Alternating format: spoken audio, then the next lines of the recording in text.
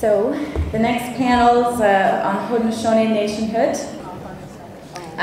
So Aaron is a Gayan-Gahaga Kente Wakata. I got the last one really wrong. It's Wolf. From Wolf. Oh, fellow Wolf. From Six Nations of the Grand River Territory. He's on the board of the Haudenosaunee Development Board. He received his LLB from the University of Toronto and specializes in First Nations Aboriginal land claim litigation and negotiation. So I'd like to start possibly with also with the territorial discussion in this sense, what your sense of your territory is. Is this Robert's water? I'm gonna drink it. He didn't drink any of it. It's okay, even if he did. It's interesting because when we talk about these issues, a lot of the discussions, and when we start talking about territory, they end up being unnecessarily divisive because of some of the things that we talk about. And we didn't do a formal opening. We would normally do what's called the Haudenosaunee. We would go through an opening, and we would talk about the different responsibilities that we have, and we would talk about Haudenosaunee, which would be the people, and Yonki-Nistaan, Yeti-Nistaan, Hunja, which is our Mother the Earth. And those are really the primary, I guess, the primary factors that we consider when we start talking about relationships. And then this whole nationhood discussion really is a discussion about relationships. So one of them, we get down to this idea about territory. It necessarily starts to ask us questions about how we draw lines around different areas or different properties or different places. And quite frankly, we've never really been about drawing lines, and it runs contrary to everything that we believe in to draw a line to say this is ours or this is yours and this is ours and this is, because it undermines this idea that if we're going to be serious about our relationships with our Mother the Earth, that those relationships exist whether or not I sit on the left-hand side or the right-hand side of a fictional line.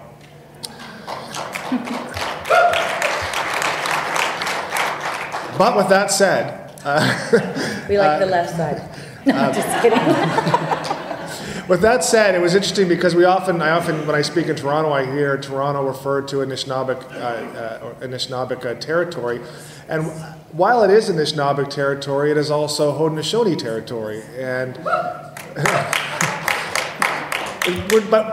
we're not trying to be divisive about it because it's both. And I just got back from a day-long meeting with the Ministry of Tourism, Culture and Sport, and they're in charge of archaeology. And one of the problems we're finding is with how they're doing archaeology. And the interesting thing that we find is that when they look at the archaeology, you'll see what looks like an Anishinaabeg village, and then 20 feet down you will find what looks like a Haudenosaunee village, and then in that, or 10 meters down, in between that space, you'll find another village site that has a little bit of both. And that's been the consistent history, and I'm going to suggest since time immemorial. There's not this specific us and them in terms of Onkweson, or all the people, or we would say, we heard this Anishinaabeg word apply to Haudenosaunee. The Haudenosaunee word would also apply to Anishinaabeg. And we have this other word, Onkwe, to describe the people of Turtle Island. So that's a long-winded answer in terms of territory to say it's all of our territory and it's all of our responsibility.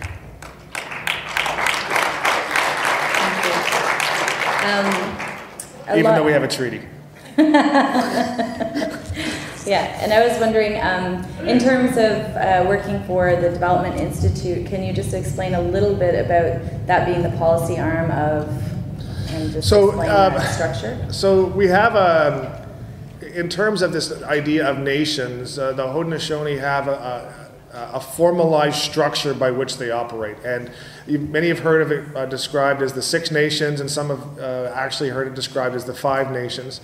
We do have Six Nations. The Sixth Nation is a recent addition to what's a political confederacy.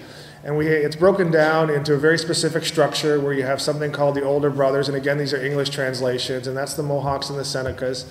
And they sit across, actually, in a legislative body. They actually have a legislative body called the Longhouse, and they sit across from the younger brothers. And it's not meant to imply that one is senior or has more. They just have differing responsibilities. From the Cayuga and the Oneida, and Bruce is Oneida. And then the body that sits in something of an executive position are the Onondagas. So a decision comes into the well, which is referred as the Mohawks, and they confer with their Seneca brothers, and they toss it across the fire to the younger brothers. If they agree, that it comes all the way back to the Mohawks, and they have to agree or consider any add-ons. And once those two sides of the fire are in agreement on a particular issue, it gets sent to the Onondagas for ratification, essentially. And the Onondagas will review the discussion that took place. And this is a legal process because it's actually chiefs or Royane who are making these decisions, and there's 50 of them. There's actually 50 chiefs representing at least 9 different clans within the Confederacy. And so what the chiefs did, and this sort of goes to the gentleman's point about this proactive thing, and I really wanted to address this issue. What the chiefs did is they sat down at a negotiation table with a termination table, and it was a termination table. And I was involved in that. And this was the negotiation that arose out of the Caledonia or Douglas Creek Estates, what we refer to as Gonestado. And so there was a 6-year negotiation process that went on to try and start to resolve issues between us and the Crown. And what we had said to the Crown in those negotiations was, we do not have a relationship with Canada. We have these treaties with Great Britain, but we don't necessarily have a relationship with Canada because we haven't ever agreed that it's within the power of one of the treaty signatories to devolve their obligations to another party.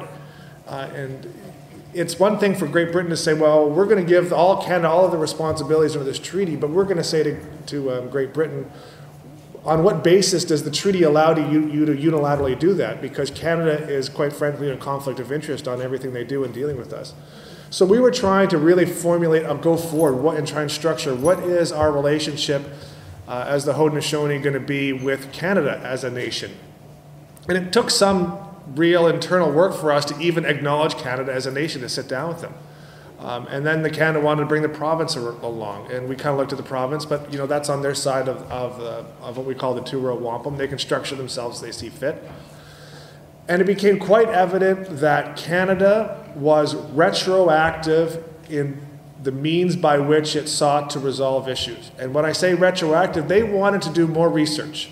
What does the research say about this particular surrender that happened in 1844, and how many signatories were to this particular document? And was the document written on parchment, or was it written on and that's the way it went. And so it became this real retroactive exercise. And then we said, well, what about our relationship going forward? It became quite clear, and you're going to hear later today discussions about these termination tables.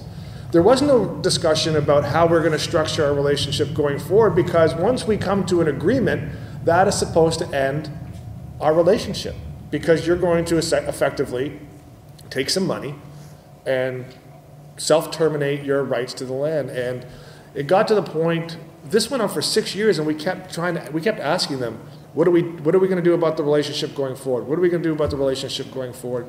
And they could never come with a straight answer, because they had an agenda. And they offered us $23 million for a piece of land that was flooded. And one of our older chiefs, Arnie General, said, does that, at the very end, everybody was getting close. You know, we got to be serious. If somebody puts $23 million in front of you, people start to take notice. One of our older chiefs said, so what happens to the land? It's still ours, right? And the federal negotiator said, no, you're gonna have what's called a fallback non-assertion clause inserted into the agreement. And that's basically another way of saying a surrender. So that fell away.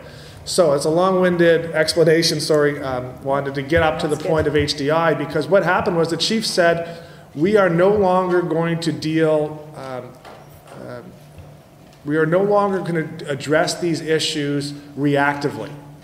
We're no longer going to address these issues after someone comes to us and says, we want to build a gas power plant. We're not going to deal with these issues about, we want to run the reversal of Line 9. So what they did is they said, go out and set up a structure, an institutional, something that had a structural basis to deal with development within areas of what we call Haudenosaunee jurisdiction.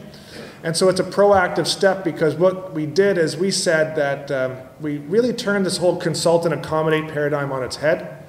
Right now you'll hear a lot of stuff going on out there with First Nations, and I'm going to use the word First Nations for the time being. I don't really even like that word.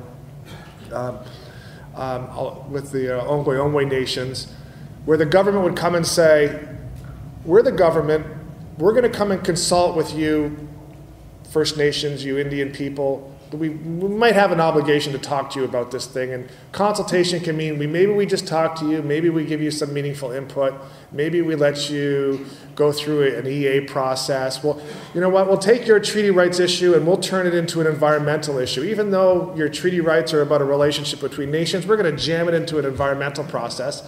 And once you agree to have your treaty rights addressed within the environmental process, we're going to gut the environmental process. And it just didn't make any sense from the get-go. So what we said, well, if this rhetoric coming out of Ottawa is about nation to nation, then, and you're a nation and we're a nation, well, our nation has a government, and our nation has a government that's been here for at least 60,000 years. We have every right. We have every right. We have an equal right. And to some minds, we have a superior right, even though we don't like to get into hierarchies.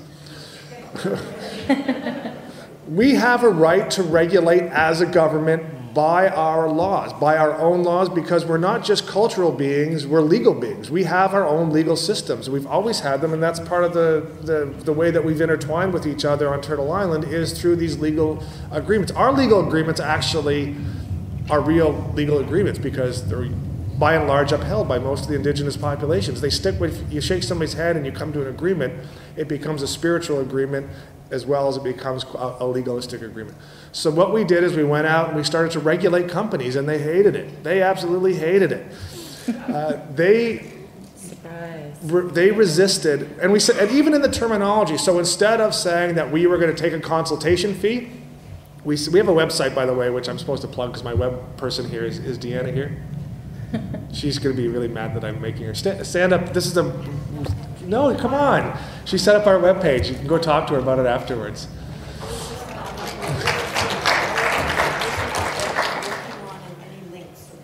Okay. Okay. It's www.Haudenosaunee.com, and you can look it up online, and then there's a link that takes it to the Haudenosaunee Development Institute. And the basis of it was, sorry, Haudenosaunee.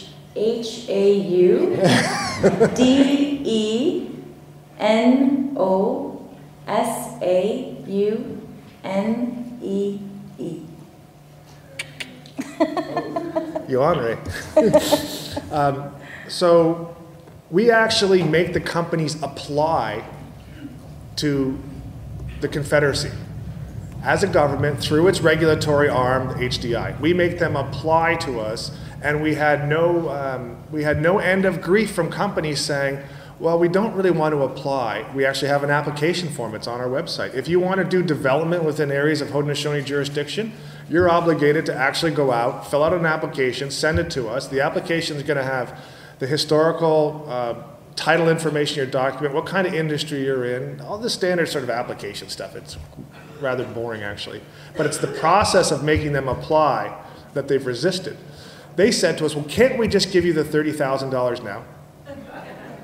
Well, what do you mean? Well, you know, that's the amount that we've budgeted to basically pay off the Indians. Like, we got $30,000. Can't you just take it now?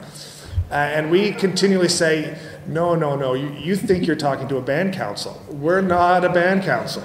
We're not taking the money without going through a principled approach to what kind of development you're undertaking. Where is the development occurring? Is it consistent with the Haudenosaunee principles that we talked about? And we heard that they're not just Haudenosaunee principles, they're also Anishinaabeg principles. We heard them this morning quite eloquently about what I wrote down as an ecology of intimacies. And it was a really nice word. It really struck me as a very powerful way of and I'm going to steal it. And it struck me as a really nice way of describing how all of our responsibilities are interrelated. And that's when you go to a development company and say, listen, I want you to explain how your windmill is going to fit into my ecology of intimacies. They may or may not get it, but I'm going to start using it now. What's that?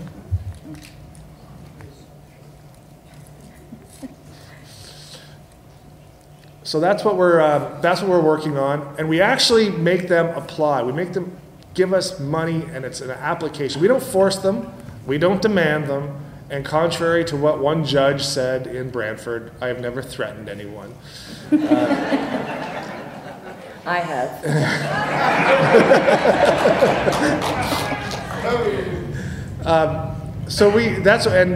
We had one company, Samsung, and I see some of the people here today who are a lot of our allies who came out with us and started and really worked with us to compel Samsung to take a good faith approach. Samsung wanted to give us the money, they just didn't want it to be called an application. Why don't you want to be called an application? Because we don't want to recognize that you have the ability to regulate. So just take the money, just take the money. So that's, I'm sorry for that really long-winded answer to what HDI is doing, but that's it. Yeah. I was wondering if you could backstep a little in terms of possibly like a little bit of the history of how the trauma of the band government's insertion, and how in Six Nations you have your kind of traditional governance system, and then you have the band governance system, and how that kind of relationship is working, but also how it came about. So I mentioned the Confederacy government, and that Confederacy government has been, ongoing we talked to some of the elders, and they talk about stuff that happened 60,000 years ago. When they do when they have condolences, they actually talk about stuff, and I said, no, come on, that can't be.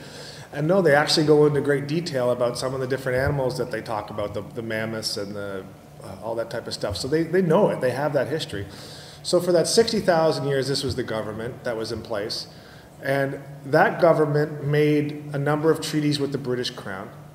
When the British Crown was in danger of losing its monopolistic or its ability to undertake commercial enterprises in North America. So when it was to the favor of the British to have the Haudenosaunee as allies, they signed treaties. And those treaties they're pre-Confederation treaties. They're not surrender treaties. There's something in the nature of the Mi'kmaq peace and friendship treaties, but they certainly don't talk about surrendering anything. So that government goes on for a significant period of time. A number of the Haudenosaunee assist the British in the American Revolution. They relocate, and I use a re-word again, because they come up to the Grand River, but the Haudenosaunee were already on the Grand River. And there's something called the Haldimand Proclamation in the 1760s. And the Haldimand Proclamation actually isn't a grant of land from the king to the Haudenosaunee. It was a further reinforcement of where settlers couldn't go. So 6 miles on each side of the Grand River, from its mouth to its head, you can't go there. And they're also given a significant amount of money. And this background will make sense in a second. So, in 1760, it's 1 million acres of land. So they had 1 million acres, their quote-unquote reserve was 1 million acres of land. And what they did to raise money was they started to lease it. And by leasing it, I mean leasing it. They did not surrender it. There's no evidence of any surrenders. They started to lease the land to raise money. Most of Kitchener-Waterloo is Haudenosaunee land. Fergus, Haudenosaunee land. Cambridge, Haudenosaunee land. Paris, Haudenosaunee land. Brantford, all leased to raise money to create an annual income. And it was actually the case that, in terms of the Mississaugas were actually working very closely with the Haudenosaunee at that time, and actually had Joseph Brant assisting them to negotiate these types of leases. And when the British found out about it, they banned Joseph Brant from working with the Mississaugas so that they could attempt to compel them to surrender their land in a fraudulent undertaking, which eventually happened. So all of this goes on, and finally, for the next 100 years, the British Crown cheats, lies, and steals. So they cheat, lie, and steal until all the Haudenosaunee money is gone. They built Osgoode Hall. They used it for Osgoode Hall. They used it to build McGill University. They used it to build many of the bridges in Burlington. There's something called the Welland Canal Company they dumped the money. So even in let's call it $1840, it's something in the range of, we looked at one time, 700,000 British pounds on a couple of the claims, and it works out to something like $5 billion now. So that's owing, at least, at a minimum, on a number of the claims. So what happened was, a gentleman named Detlor, who was one of the Confederacy chiefs, he was a Cayuga chief, says, okay, we've had enough. They start hiring lawyers. They're like, what's going on? So Detlor then goes to Europe and starts talking to the European powers about the treatment that they're receiving from the British Crown. Canada, and they had a gentleman named Duncan Campbell Scott at the time. You know, I obviously don't need to give too much. So Duncan Campbell Scott is helping to orient. I'm going to call it Canada. It wasn't even Canada at that time. He starts orienting the policy. He says, listen, we can't let Disgahe gain support from the Netherlands. We can't let him gain support from Germany. And it looks like he's starting to get traction on this. What are we going to do? Because they have real legitimate claims. There's no way you can look at these and say that there's some kind of historical problem with them. So what the Canadian government did at the time is they decided to use some of the internal discontent that was going on at Six Nations. And the internal discontent that was going on at Six Nations at the time was part of the discourse and part of the way that that community was evolving. And I don't even like to call it discourse because it was no more or no less than goes on in any other community or any other polity. It wasn't like there was something special about the nature of the disagreements that were going on as the Six Nations community was trying really to work through how it was going to transform itself into in its governance structures from what was broadly started off as harvesting, hunting and gathering, and then with a strong commercial, the fur trade. They came to Six Nations. They amended their economy. It became a bit more of a farming economy, and so there was an adjustment there. They were just starting to adjust to an industrial economy, and so what the Canadian government is they used some of those forces that were there to basically bring in an elected system under the Indian Act. And this happened not only in Six Nations, but it happened also in Tyendinaga. It happened in Akwesasne. Somebody was killed in Akwesasne. It happened in Ganawagi. Most of the Haudenosaunee communities, they actually had to get the RCMP. And there's a woman who talks about it when they came in on the horses. So they came in, they literally came into the council. And they had a council house. They came into the council and they started beating people, pistol whipping people, and beating them down. And they stole all of their wampum that they used to officiate their government. And they passed an order of council to say you don't exist anymore. We're going to have a new system because, and one of the great lines, they have this, I think it's called the Hawthorne Report, that they used to justify this. And they said, there is an unusual and unnecessary influence in the politics of this community undertaken by what appear to be old women. And that was one of the foundations. So I think it's really important that we're having this discussion about I Don't Know More and about women and how women are leading it and how women are behind it, because it was so difficult for the government in 1924 to wrap its head around how women really were the political leaders. They were the political foundation. They get to appoint the chiefs. So that was one of the justifications. So they took out the traditional chiefs in 1923 at gunpoint, and they implemented the band council system. And in order to justify the band council system, they had to have a vote. So, and this is this thing about nationhood that the first vote was 9 people. 9 people. And to this day, that elected band council believes that it's justified in what it's doing because it has the modern day equivalent of 9 people voting. I think something in the range of 1,100 or 1,200 people voted. But Six Nations is something in the range of 25,000 people. So we still have this very disproportionate number of people who do not support the elected band council system. And they do not support the elected band council system because it's undemocratic. And undemocratic structures give rise to undemocratic decisions. And this idea of democracy and this idea of nationhood, where you get to practice or you get to undertake a democratic lifestyle, or you get to express yourself, you get to identify once every 4 years, and then you call that democracy. That's what I find offensive. I find it extremely offensive that they want to impose upon the Haudenosaunee a system where I'm only allowed to be democratic once every 4 years.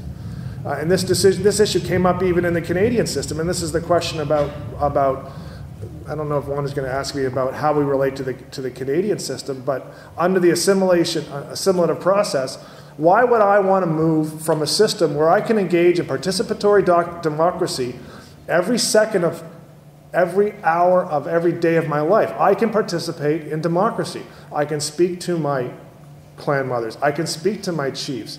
I can speak to members of my family. We can come to decisions. We speak to the people who are decision makers. They listen to what we have to say. Why would I ever want to move to a process where once every 4 years I get to vote? And even where I vote, and this is what really galled me about I was not going to pronounce his name either, but when Harper came out after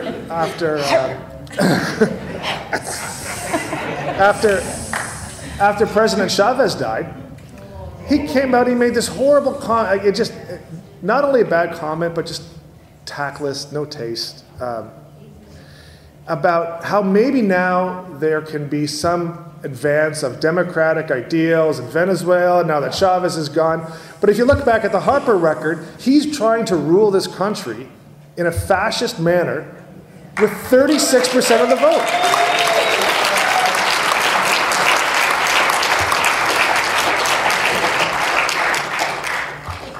Criticizing Harper is like, it's the low-hanging fruit here. Sometimes things, we hit a lull, I'm just going to go for the throat. And I went back and I looked at the election, and some of you who I've tweeted with have seen this. In terms of the popular vote, Chavez got something in the range of 51 or 52% of the popular vote. In the Canadian federal election, the way that this first-past-the-post system is set up, it's not me. Not me either. This first-past-the-post system, they only got 35, 36% of the vote. How is that democratic, that somebody who gets 36% of the vote gets to control every single message that every single department all across the country gets to say? Like, if somebody from Oceans and Fisheries in Nunavut wants to issue a press release on the spawning of the herring, or whatever it is, and how it's being impacted by ice flows, that information's got to go back to the PMO. The PMO's got to review it. Is it consistent with our messaging in and around what we want to say about ABC? Then it goes back and they decide whether that person can talk or not. That's not democracy. I don't know what that is. So anyways, that's how the Six Nations elected council came to be. The chiefs are still there. The chiefs still meet. They probably have they have a significant broad-based support not only in Six Nations but across all of the Haudenosaunee territories. Thanks. I'm going to take a question from you so you can actually sit down at some point during this talk. Hello, my name is Justina.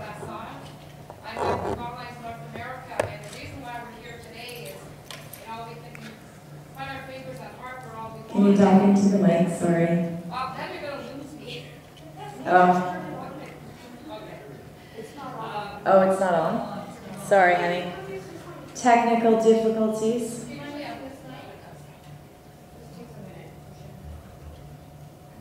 How's that? There we go. Okay, so I'll start over. My name is Detlor, and I'm with ColonizeNorthAmerica.com. And the reason why we're standing here today, even if we are blaming Harper for everything and pointing fingers, the real reason why we're here and everything's happening to the nations across Canada is because of the One World federal government coming in. And this is all dealt within the World Trade System and the corporations. Now my question to Aaron is that we all know that Band Council is also at odds if they're trying to play nation to nation with the government. And because basically they are employees of the Crown. So what happens with the Haudenosaunee Council, the Traditional Council, and how are you going to deal with these corporations that you've been approached with? Because we have other nations like the EU who are trying to reestablish their hereditary council so that they can stand up and walk away from the Crown. Because really, as long as we've got band councils and there's an attachment to the Crown, nothing is ever going to be really generated until there's a disconnect. And standing up as your own nations and then completely politically decolonizing, which is actually a divorce from the Crown and the paternalistic demands that the government makes on you. Okay. So how is the Haudenosaunee Council going to deal with the corporations? Do they have to incorporate and still deal that way, or will Canada honor? Okay, so there's a lot of questions there. I'll try to get to a couple of them, and I just want to say thank you for the question, and I want to say that I disagree with sort of some of the underlying stuff that you've put into your comment and question, and I agree with it. But I want to step back a little bit for a second, and part of the discussion we're undertaking today, because this issue of the other, and we heard it earlier today when we were talking about what does sovereignty mean? And I know this is a bit of an abstract answer, but I'll get more specific. What are the words, how do we say sovereignty in Anishinaabe, or how do we say sovereignty in terms of Haudenosaunee? And there's difficulties with those words because they necessarily imply that you're attempting to define yourself and define your existence because of somebody else that is there. And so when you say sovereign, what you're really trying to do is you're trying to set up a political structure or a system where I get to define myself as opposed to you. I am this, you are that. And when we go back to what we talk about in the Haudenosaunee Detlor, we talk about when we heard the Anishinaabe word for what it means you're a human being. We have these responsibilities to each other and to everyone, to everyone. So I'm not prepared to start that discussion necessarily about what are we going to do about them, because they are us. And it might not quite resonate in terms of what we heard earlier, like what are we going to do? Are we going to start marching across the street? Are we going to shut down their office? Because I think when you get into doing that type of thing about dealing with them specifically and directly, what you do is you corrupt yourself internally, and you corrupt your ideals, and you corrupt your principles, and you can't help but do it. I'm not saying anyone's doing it intentionally, but this is the problem of people who, and I've done it from time to time, I'm going to go work in the system. I'm going to go work in the band council system. I think I can change it because the structures dictate outcomes. So that's a long-winded backdrop to say, what are we going to do about our stuff? We're going to do our things. And when we do our things based upon our principles and based upon our relationships, we get good outcomes. We can focus our energy and our time on band councils or the Canadian government or Harper, and I'll throw a dig in there, but I don't spend a lot of my time thinking or worrying about Harper, because when I talk to my chiefs and my elders, he's a whisper on the back of a butterfly wing. He's not that significant in the terms of when they start talking about their 60,000-year existence, what they continually say is, are you still doing things based upon the principled approach that we've set out? And by that principled approach, we have the Haudenosaunee Detlor, we have the Gainlak Goa, the Great Law. We'd use those as time. We have earlier stuff. We have our ceremonies, and the different Indigenous people have their different ceremonies. But we test our interactions with developers and corporations against our ceremonies. How does this fit with our ceremonial and our spiritual substrate, I'll call it? Because it's not that these things this HDI thing that we have now, it's not simply something that is independent and sits on its own. It sits on top of all of these 60,000 years of spiritual relationships, medicines, governance, law, and then we put it on top of it, and that's how we deal with it. I know that might be too vague of an answer, but at the end of the day, I think we recognize who they are. We really consider them to be a kind of a dog nipping at our heels, and every once in a while, as we run forward, we will take the time and energy out to, well, I don't want to say, I don't like hurting dogs. I was going to say we're going to give them a kick in the teeth, but we do turn around once in a while to address it, but our focus is going forward more than it is looking backwards.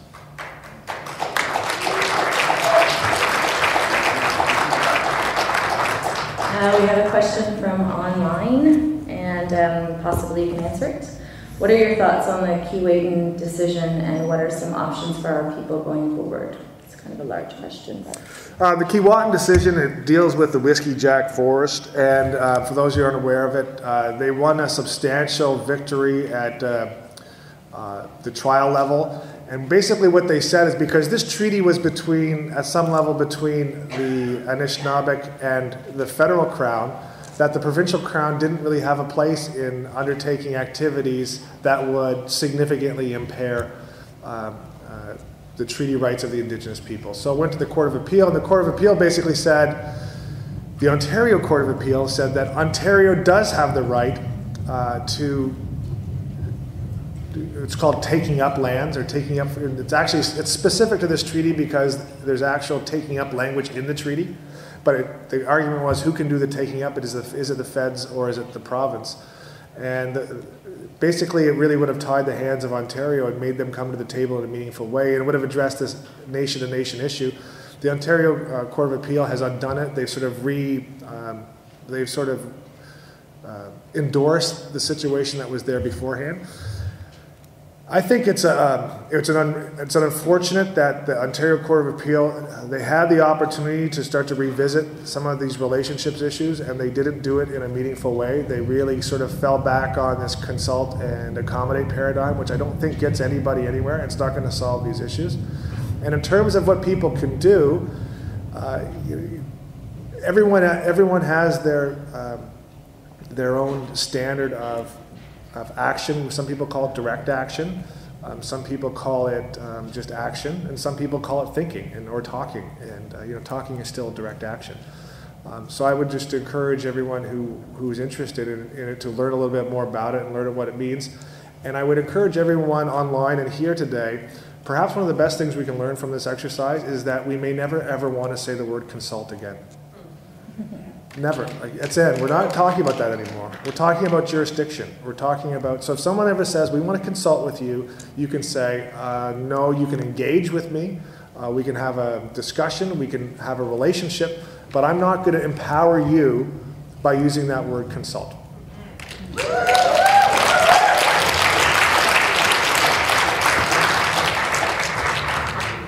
So I think you have a question as well, but can you please come down to the mic for it?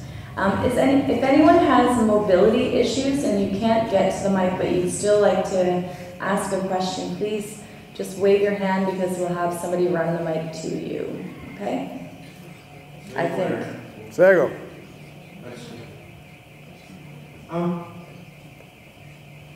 I'm confused. I'm not very good at words. But you're talking about the Ontario report. But is our treaty not with the Crown supposed to Canada? Okay. Not Ontario. So how does Ontario have leverage on us?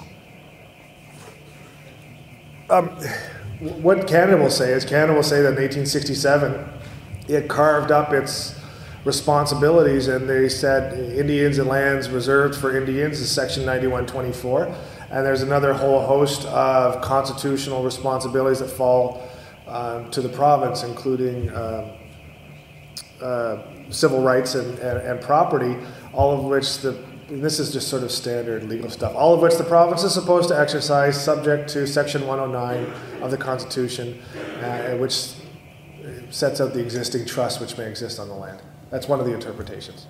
That's how Canada and Ontario look at it. Well, earlier in the dialogues, I'm not sure exactly who said it, but I remember the words, was that, well, Canada invited the provinces, but that's Canada, they can do what they want, that's not, the Canada's to do with us.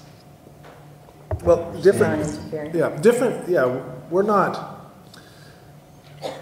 Different nations have different treaty relationships with the Crown. So I think that's one of the things we have to identify. There's a wide variety of relationships that exist across what is commonly referred to as Canada. In the Haudenosaunee context, we don't have treaties with Canada. The treaties that the Haudenosaunee have are with Great Britain.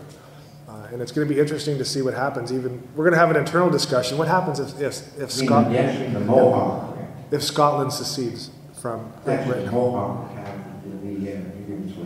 Oh, you're trying to drag me down a road I don't want to go. No.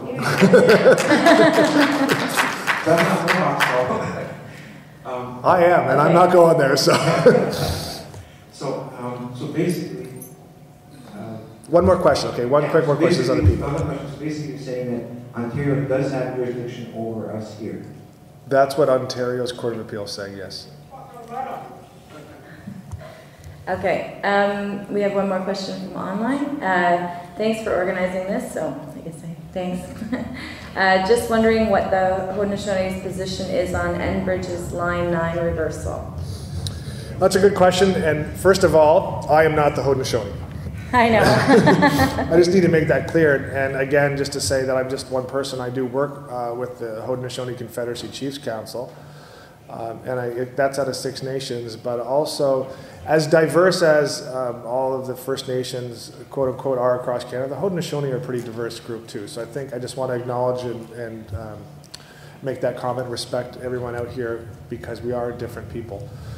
Back to the Line 9, we've had a real struggle with respect to what's been going on with the reversal of Line 9 right now, because we have a significant number, and I'm going to use the word allies, and there's a whole big discourse around using that word allies, and I took my glasses off so I can't see anybody squinting at me and going, but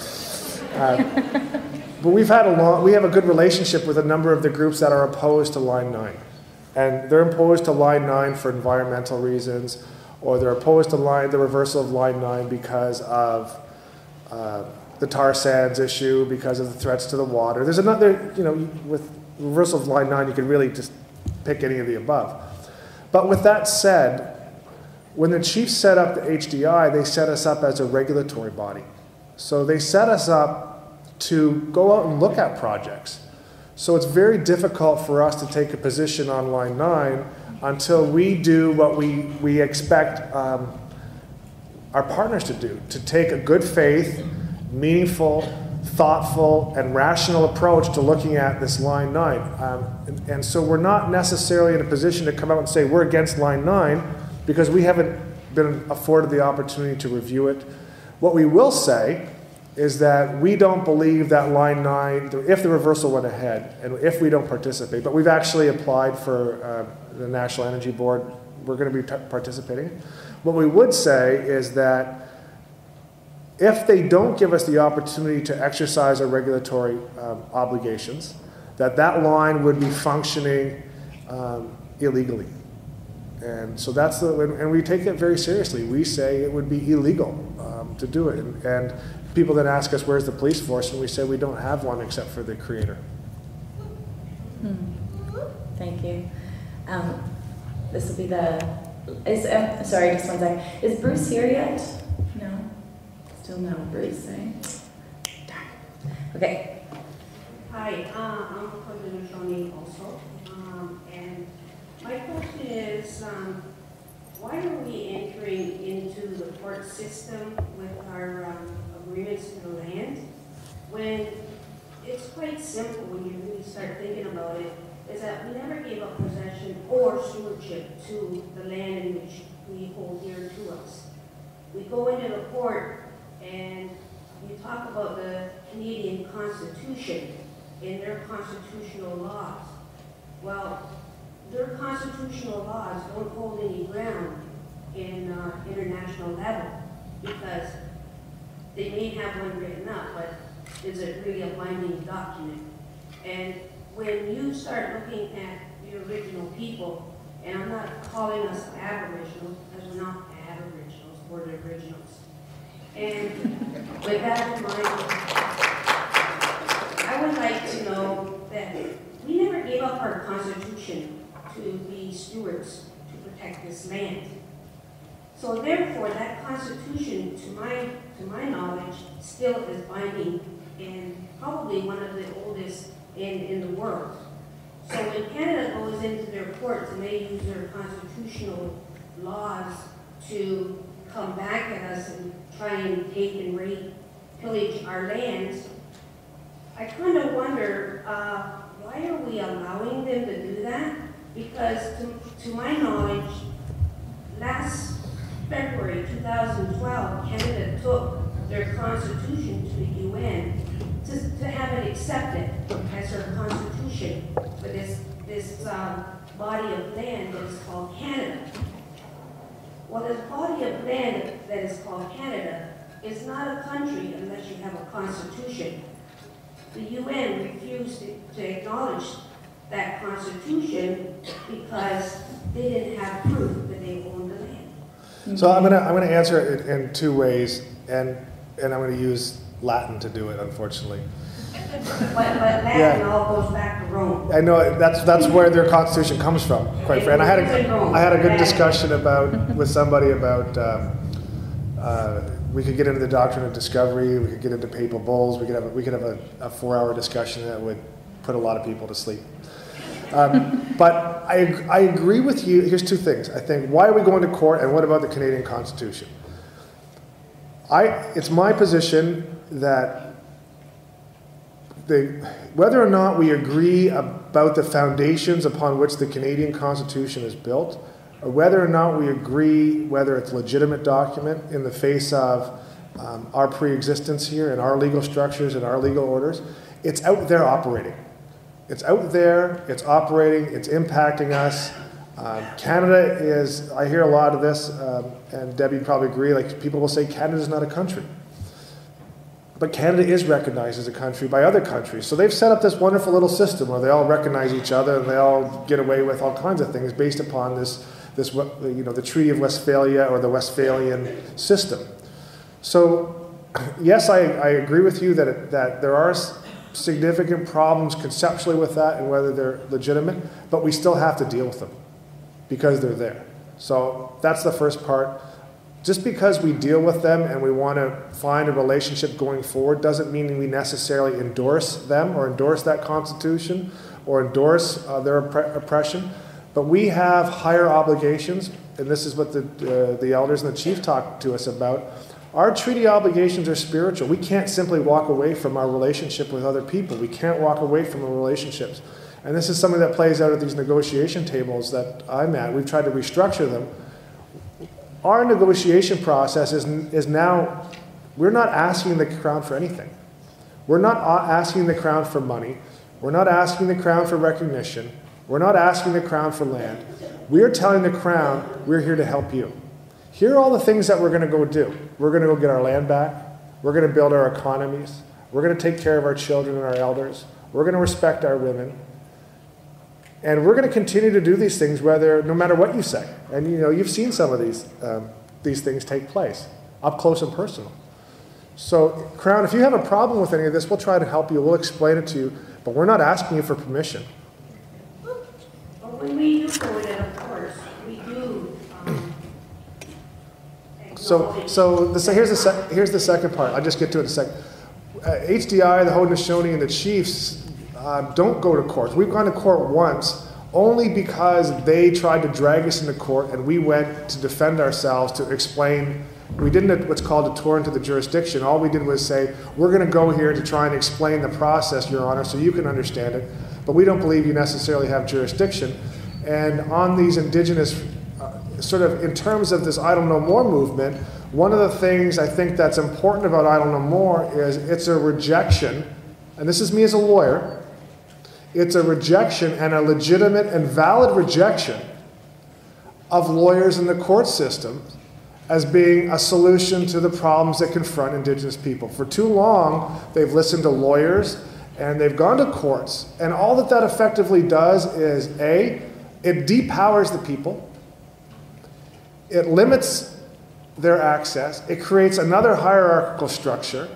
And you're taking your issues out of your own hands. Most Indigenous people are rational beings. They're rational, pragmatic beings who signed these treaty agreements that said, we're going to sit down and solve this with you. We're not going to defer it over here to a third party to resolve, because as soon as I send my issue over to a third party, it means I'm somehow not smart enough to figure it out with you. And if you're a rational being, and if you're a thoughtful person, and if you have some thought, the two of us can talk about it until we find a solution. And that's really what this court system does, is it undermines our commitment to each other. And that's one of the reasons even as a lawyer, I don't think that's the place you go to solve these issues. Well, Thanks so much. Point is that, I'm sorry, I'm going to have to cut you off. You got your questions in there, but I can't have the response. Okay, well, I support Idle No More, and it's not about just, the Indigenous people of this land. It's about all human races. And you do have a responsibility, no matter what color your skin is, to become a steward and protector of this land. Thank you.